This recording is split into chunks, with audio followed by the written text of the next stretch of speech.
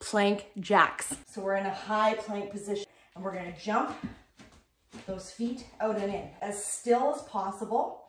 Same with the hips. We want to avoid too much hip movement like this. Another great option for this, same thing as the high plank. Instead of a jump, you're gonna just tap. Still hip and shoulders are directly over top of the wrist. Third option, elbow is right underneath the shoulder. Jack again, or tap. If this is still too much, drop right down to your knees. We're making sure that the hips are in line with the shoulders. Simply tap out on the angle. Another option, you can come to all fours and we're gonna tap one side to the other. We want to avoid something that looks a lot like this.